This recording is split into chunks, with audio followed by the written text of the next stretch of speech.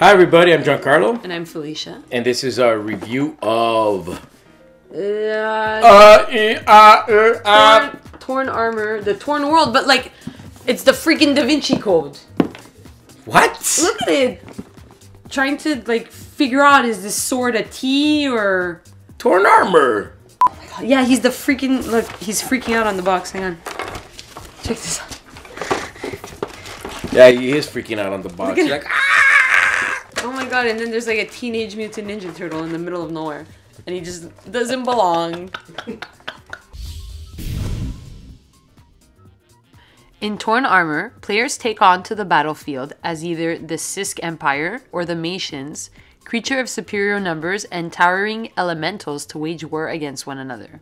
In the box you'll find 8 double-sided battle mats, 12 stat cards, 39 cardboard miniatures, 25 dice, 5 for each of the 5 different colors, 8 magic item cards, 8 spell cards, 8 terrain hex tiles, and a rulebook scenario book. Meet the victory conditions of the scenario and you will win the battle in the mythical world of Torn. For this review, we'll play the first scenario, Skirmish. Place the appropriate battle mat in the center of the table. Each player will choose an army. Then they'll have to come up with 75 gold pieces worth or less from what the army offers. Units are a must, and maybe a spell or magical item would serve your strategy. The cost is listed on the back of the stat cards with how many miniatures are in that unit, and on the cards themselves in the circular gold icon. Once chosen, players will roll for initiative by rolling 5 green combat dice. The player with the least will place one of his units first. Then the next player will do so back and forth between the two until all units have been placed. You're now ready for war. Let's look at units and their stat cards. The back contains the cost and the background story, if any. The front is where all the vital information is. The top left image is the factions. The numbers on the right side arranged in a column provide you with speed, armor, and health. At the bottom of the card, it will list if it's an infantry unit denoted by 1 arrow or an assault unit denoted by 2 arrows.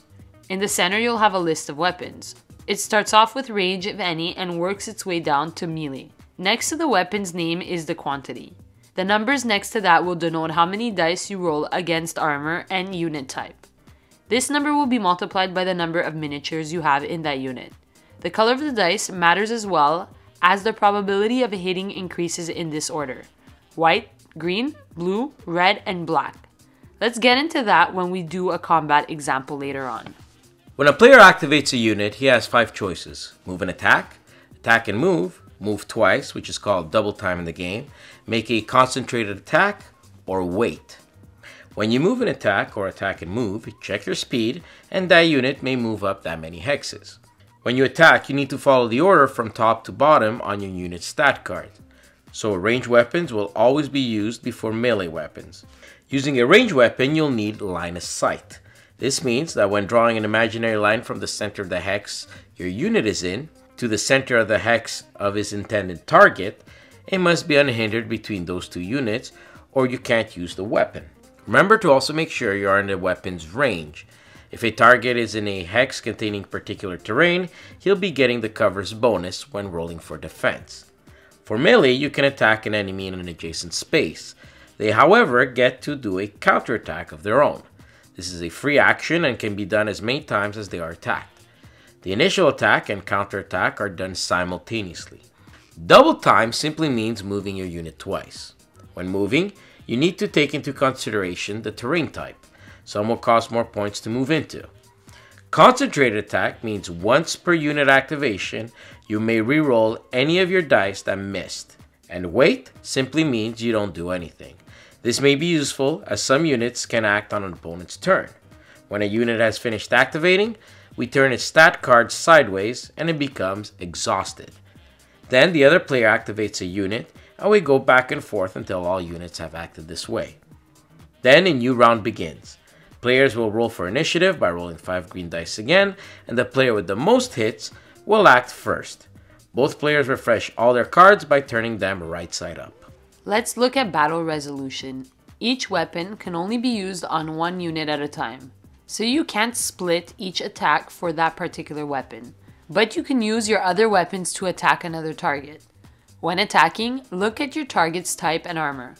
Cross-reference it on your stat card and you'll find color of dice you'll need to roll. The number will then be multiplied by the number of miniatures in the unit.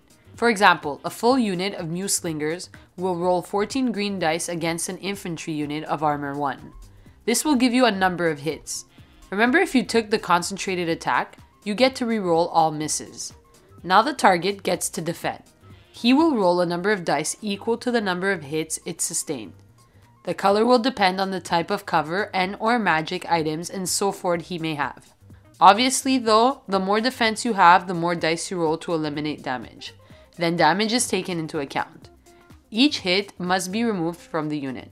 With infantry, it only takes one hit to remove one miniature. Mark the wounds on the stat card for both heroes and assault units as they have more health. Melee works the same way, but nobody benefits from cover.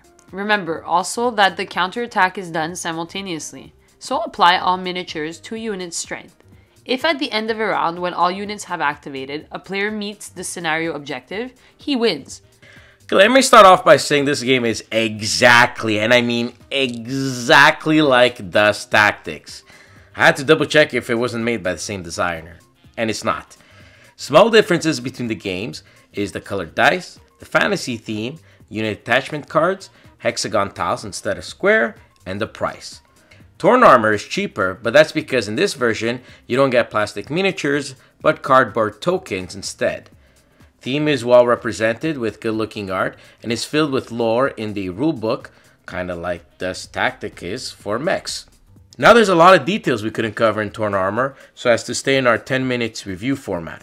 These include flight, using ranged weapons in buildings and shooting out of them, and the many different abilities of all units as seen on these 5 pages in Chapter 8.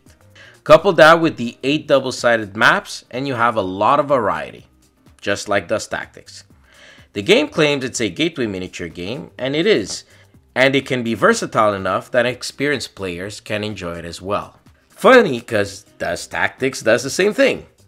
However, they could have done a couple of things differently to simplify it for new gamers wanting to explore miniature gaming. Since the game uses cardboard miniatures, unlike Dust Tactics, they could have printed the 3 primary stats, speed, armor, and health, on the cardboard minis themselves on the side. And though the rulebook is well written and reads faster than it looks, it doesn't have the quick reference in the back to make it easier for beginners like Dust Tactics has. We always needed to go back into the book to find what dice color to use for what ability and or cover. But the game does what it sets out to do. It's a quick miniatures game without the long hours needed to play it, and it's quite fun, like Dust Tactics. Now some of you might say it's unfair for us to compare it to Dust Tactics, but quite frankly, if you don't want to be compared to it, don't be exactly like it. To be fair, the Kickstarter campaign did mention Dust Tactics, but in regards to how they wanted to match their miniatures. They mentioned nothing on the exact rules and gameplay, or at least not that I noticed. And if they did, we apologize here at Bored to Death.